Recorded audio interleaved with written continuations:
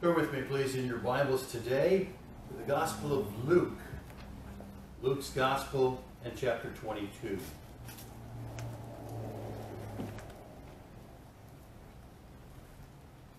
Luke 22. We're going to be looking at this portion of Scripture in a little while as we have the privilege today of celebrating the Lord's Supper. You know that we've been going through the book of Romans in chapter 3 and looking at various aspects and the nature of man's heart and their sinfulness. And I'm very sensitive to having preached on something like that on a Father's Day a number of years ago, and to the shock of those fathers that were sitting there with their little kids, and I'm preaching on sin, and I just decided I won't do that again.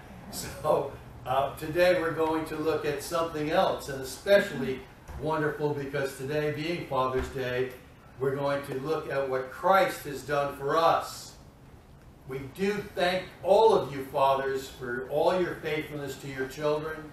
We thank you for all the things that you do. We wish you a happy Father's Day. It's biblical. The Scripture tells us to honor our fathers, and so we do thank you for all that you do. And that's a fact. Most fathers do all kinds of things for their children. They do it in many different ways. Now, I know there are exceptions. I know there are cruel dads. I've been exposed to some of that. I know there are deadbeat dads and things of that nature. But for the most part, fathers love their children and do very many things for them. They do a lot for their children that the children may not even know. I know some fathers who have worked 2 and 3 jobs to provide for their children. I know fathers that have sacrificed to give to their children, that their children may have what they need. They love their kids and they do all kinds of things to provide for their children.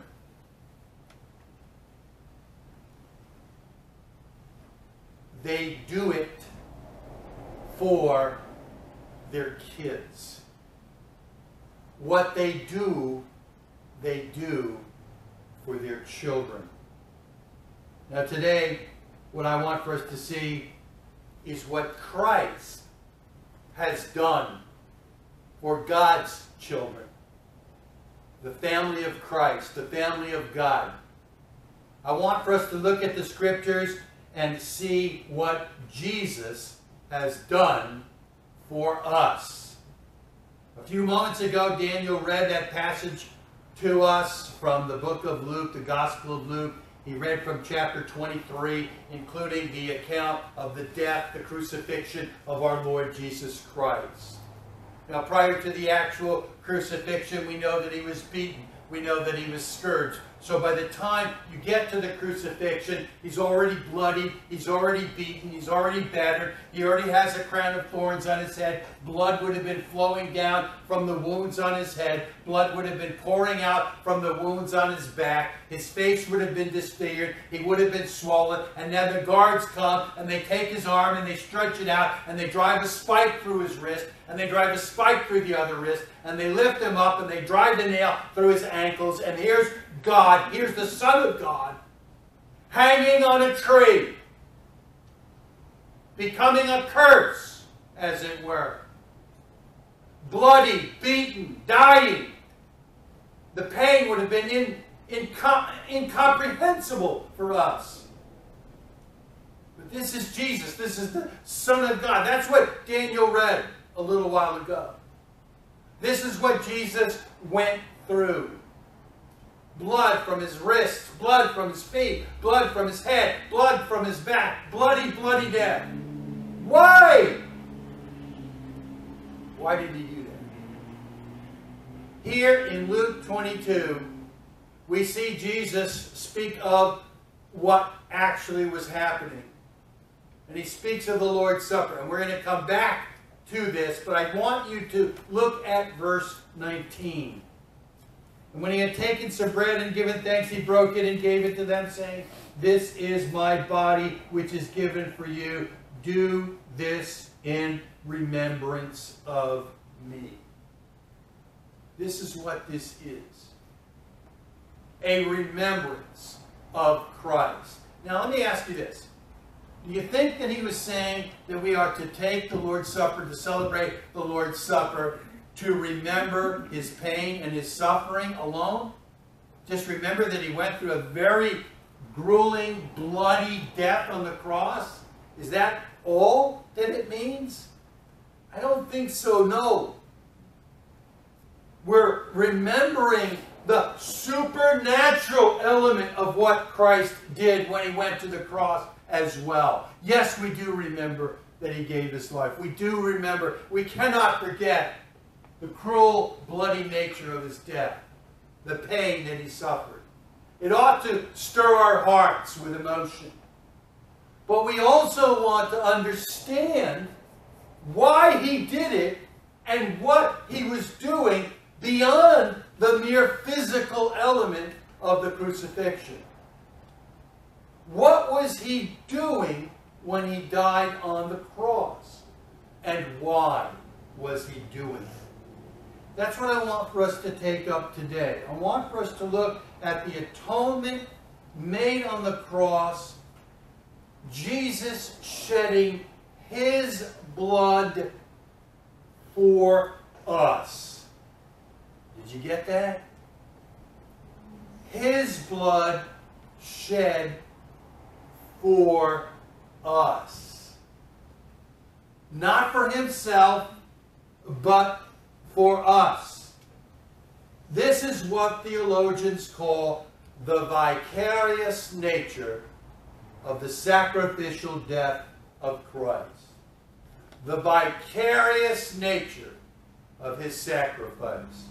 Now perhaps that word is not familiar to you, so what I would like for us to do is to go through the scripture and see several texts from God's word. It'll be like a Bible study. Several texts from God's word that show us the vicarious nature of Jesus' sacrifice. And the first place I ask you to turn this morning is going to be John chapter 8. John chapter 8. Because the first thing I want for us to see, or to have, is a vital understanding of Christ's sacrifice. And we want to see and to know in our hearts and in our minds, first of all, first and foremost, that his death was not deserved. His death was not a criminal's death. There was no reason for Jesus to have gone to the cross for himself.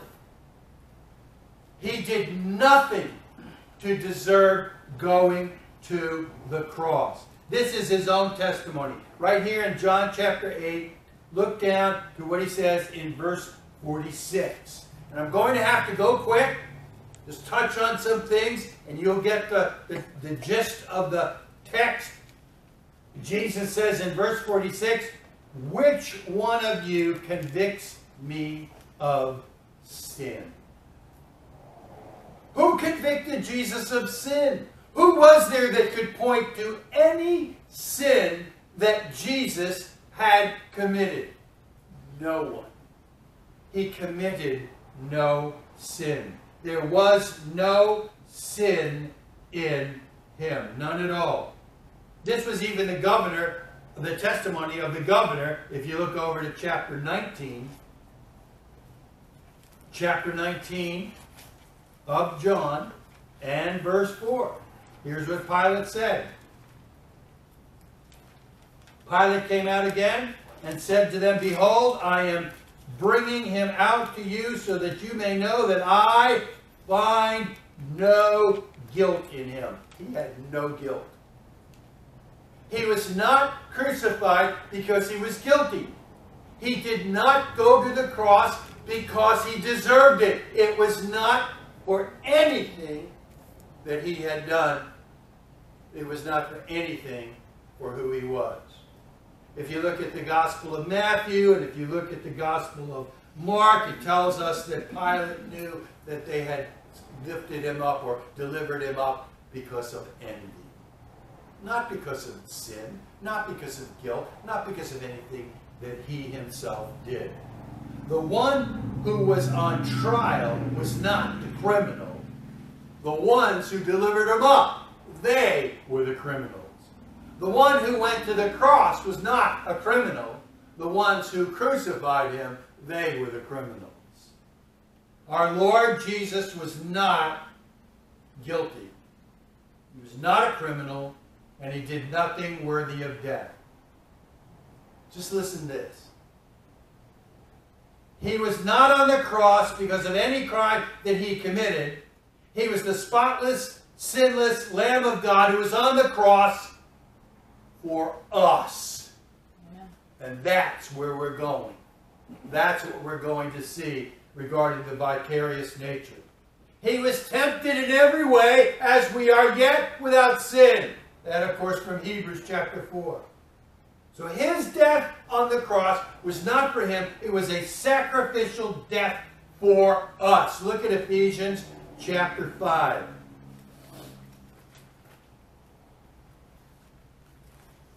Ephesians chapter 5.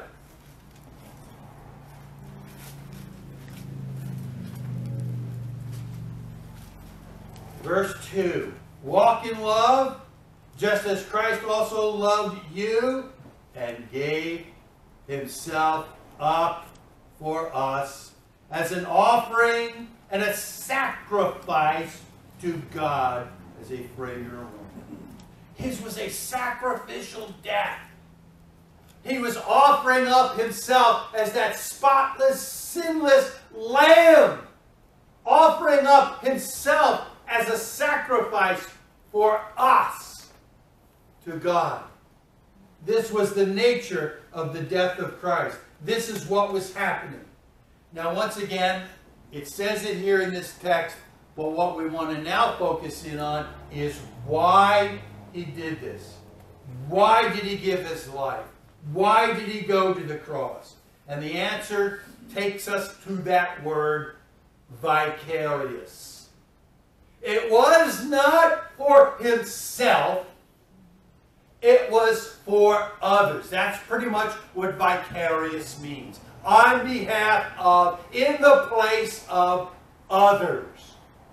And in this case, it's in the place of you. It's in the place of every one of you who is saved by his sacrifice. The vicarious nature of the death of Christ is that he did it for you. This is what we see from the Scriptures. Turn, if you would, please, in your Bibles to Matthew chapter 20. Matthew chapter 20.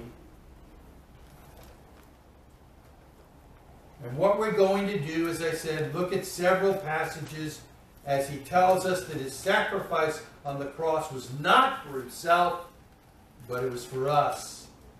And the first testimony I want to see regarding this is from Jesus himself. Jesus himself tells us why he went to the cross. Now, people, I am only going to mention a few texts. I know there's a lot that you're going to be turning in your Bibles, but this is only a specimen example. Just a handful of the many, many texts that show us the vicarious nature of Jesus' sacrificial death. But right here in Matthew chapter 20, he tells us himself in verse 28. Just as the Son of Man did not come to be served, but to serve, and to what class? To give his life a ransom for many. He didn't give his life for sins that he committed. He didn't give his life for everyone, but he gave his life a ransom for many. He gave his life for us. That's his own testimony. This is why I came. Jesus, why'd you come? Why did you come to earth? Why did you live as a man? Why did you go through all of this? I came to give my life for my sheep, for my people, for many. That's what Jesus tells us himself right here in Matthew chapter 20. Now, I want to turn to another passage. Now, you have to remember the term ransom before I go. The term ransom, of course, implies that we were being held captive. And a ransom needed to be paid. And that's what we've been seeing in Romans, right? As we've been going through Romans chapter 3 and seeing the various sins and the sinful nature of man, that we're held captive to sin. That left to ourselves, we can't do anything about it, because remember, we just saw last week that our sins are nothing but filthy rags. We can't do anything to save ourselves, so we need somebody to pay the ransom, and Jesus says, that's why I came. That's why I came.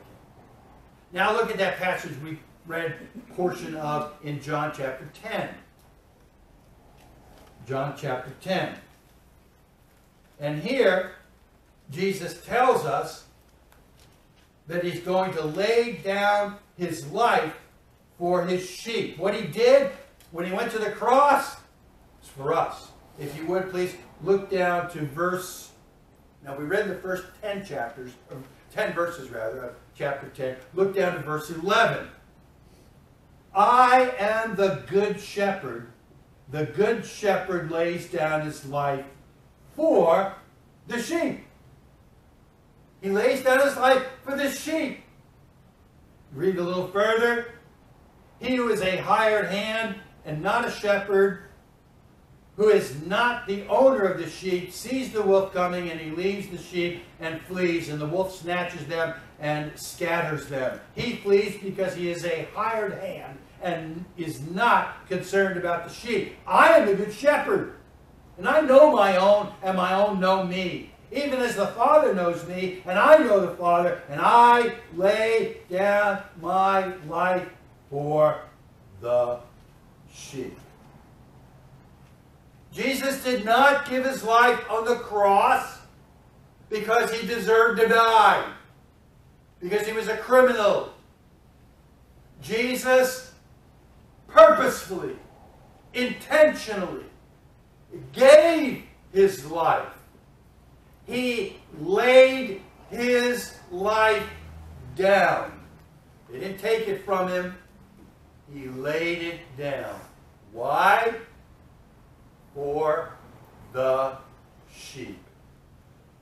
I lay my life down for the sheep. He's the owner. He loves his sheep. And he gives his life for the sheep. Notice he's not giving his life for the goats. He's giving his life for the sheep. His sheep. My sheep know me. They hear my voice and they follow me. Those are the ones he laid his life down for. But it's for us, the sheep. That's the vicarious nature of the sacrifice of Jesus. He did it on our behalf, on behalf of the sheep. Okay, so that's what Jesus says, and just just 2 verses of what Jesus said. There's so many others. Let's look at a few that Paul says, the Apostle Paul. Again, just samples. There are many more. But look what he says in Romans chapter 5. And Romans chapter 5 is where we are headed in our current study through the book of Romans. We're going to be looking at the first 11 verses of Romans chapter 5. We haven't even got past verse 1 yet. Well, we will. And this is what comes up. And this is what is going to show us the surety of our salvation. That's the title of the whole series, in case you forgot. The surety of our salvation. And here we have the Apostle Paul telling us, knowing that we're sinners, knowing how bad we are, he says in verse 8, but God demonstrates his own love toward us in that while we were yet sinners, Christ died for us. That's the vicarious nature of the sacrifice of Christ. We're helpless sinners. We're unworthy sinners. That's what he's going through in those verses and chapters that we've been looking at. Under the wrath of God. Lost. Unrighteous. All these things that we've been saying. We're that way. And yet Christ died for us. The vicarious nature of his sacrifice. We're helpless, unable to save ourselves, and yet he gave his life for our salvation. Look at another. 1 Corinthians chapter 15. 1 Corinthians 15.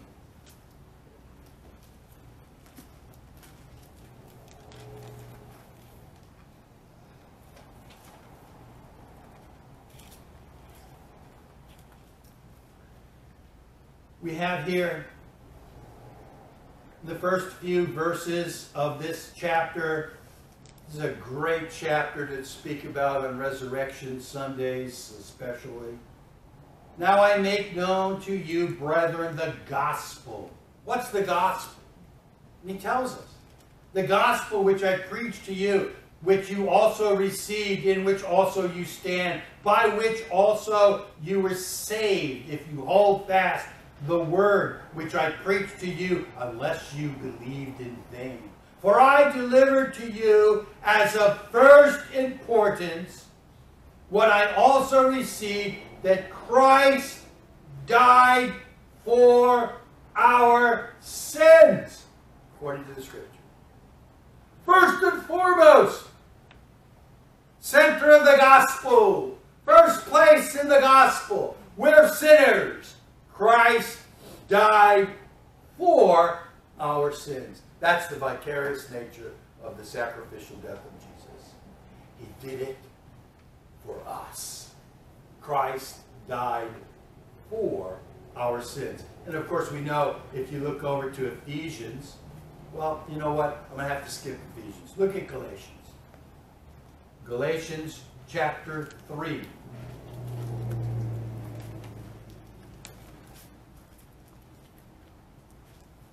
Galatians 3.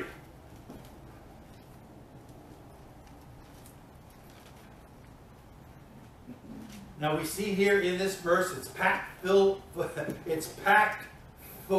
of great theology, great lessons right in this one verse. Christ redeemed us from the curse of the law, having become a curse for us, for it is written, cursed is everyone who hangs on the tree. Now obviously, they're talking about, the scripture is referring back to a passage in Deuteronomy chapter 21 and verses 22 to 23, speaking of the fact that anyone who is hanged on a tree or is hung becomes a curse. They're cursed. And this is referring to Jesus hanging on the cross. And so in that sense, he became a curse. He became a curse as he is looked at as a criminal. One giving his life, being hanged as a criminal. He became the curse. But we know that's not why he was being crucified. He was not a criminal. And so why, Paul? Why did he become a curse? Christ redeemed us from the curse of the law, having become a curse for us. All that he did was for us. Just think about what it must have been like for our dear Lord. We already talked about the pain, the suffering. You ever think of the embarrassment? He's cursed. They're spitting at him. He's naked. It's humiliating. It's horrible. And this is the Son of God. He's become a curse. The scribes and the Pharisees and the people pass by. They're wagging their fingers at him. Ha! You who are going to save him, blah, blah, come down from the cross. They're mocking him, spitting at him, cursing at him because he was a curse. why did he go through all of that? For you. To redeem us from the curse of the law. And so we can say from the text that Jesus became a curse for us so that we would not be accursed before God. He became a curse for us so that in the eyes of God we would not be accursed, that we would be righteous. Once again, using the language of being redeemed, paying the price, setting us free from the bondage of sin. Us, setting us free. That is why he went to the cross. I must hurry on. Let's look at what Peter says.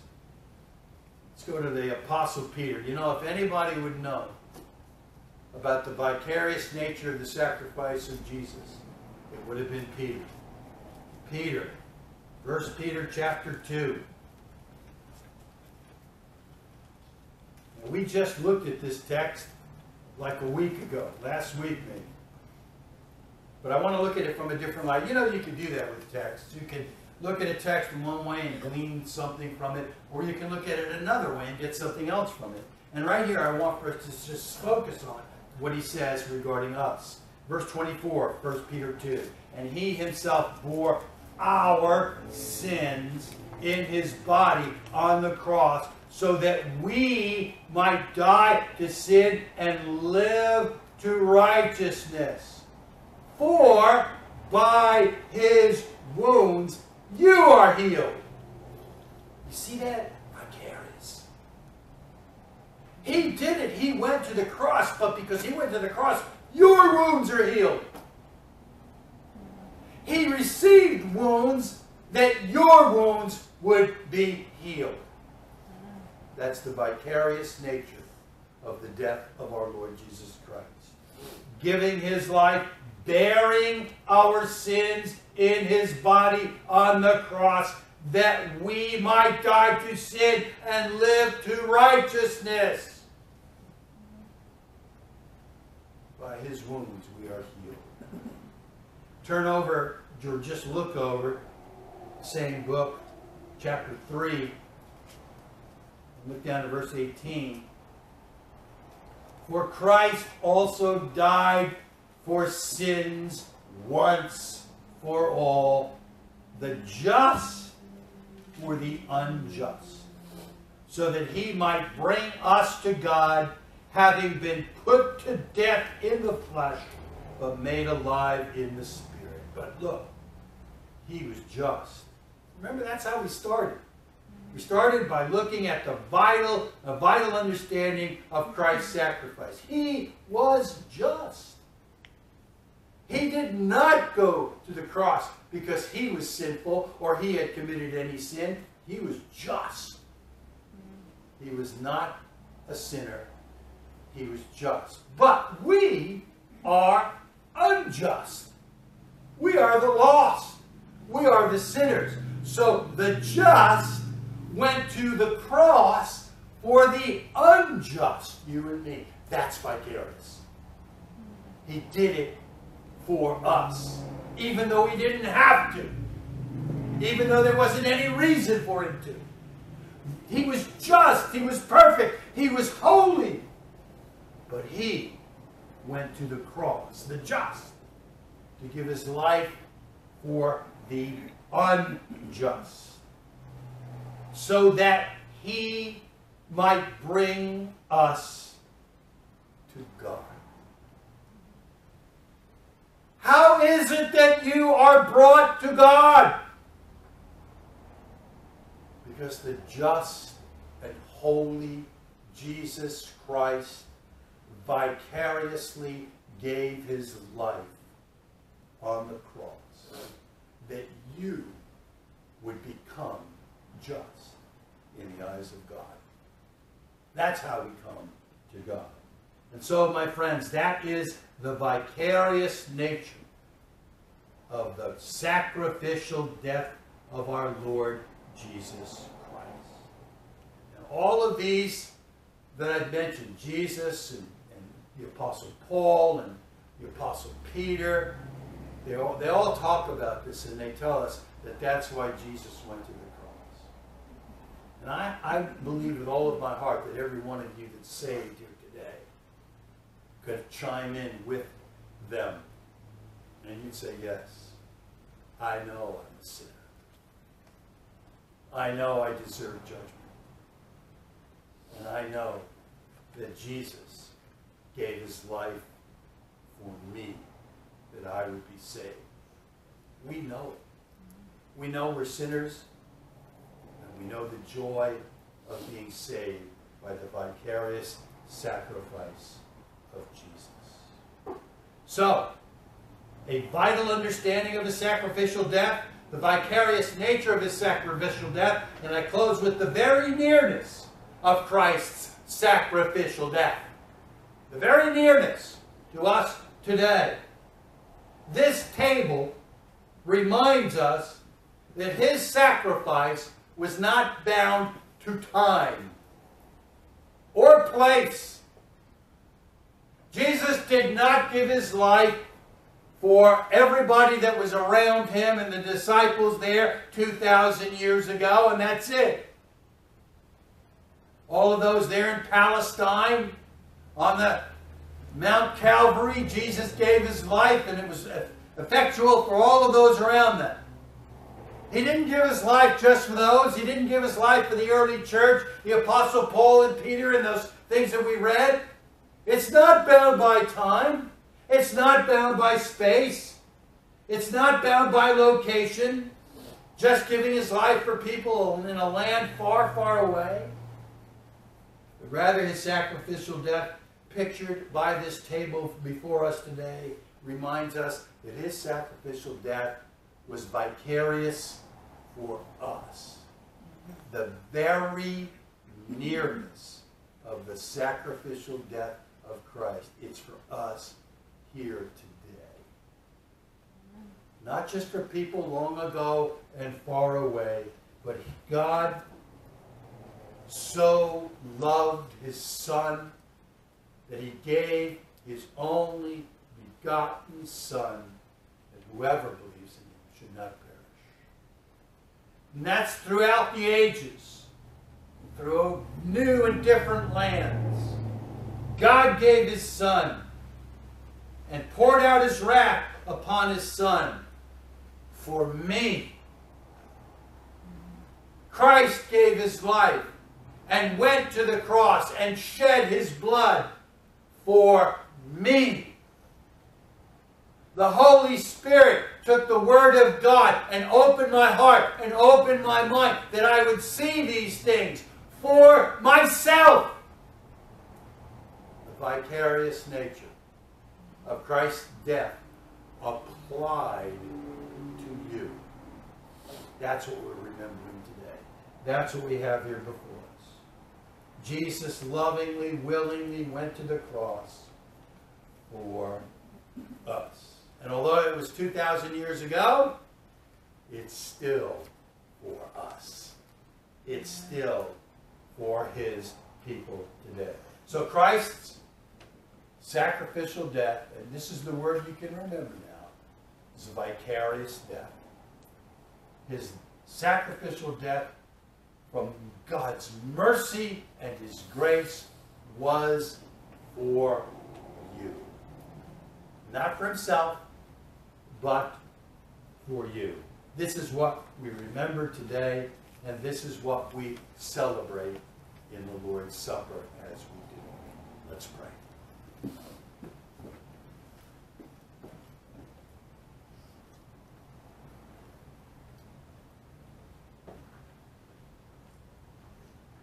Father, I think that sometimes we read these things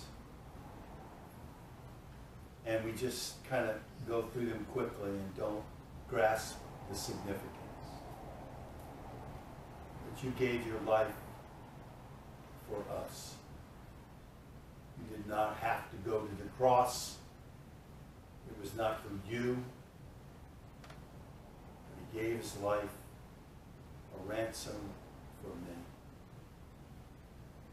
God, thank you for sending your Son. Jesus, thank you for going to the cross. Holy Spirit, thank you for helping us to know, or for making us know. Father, Son, Holy Spirit, thank you for our salvation in Christ that we remember today. Bless our time in the Scriptures, and bless our time as we receive this remembrance, the bread and the cup. And bless our time in Jesus' name we ask. Amen. Amen.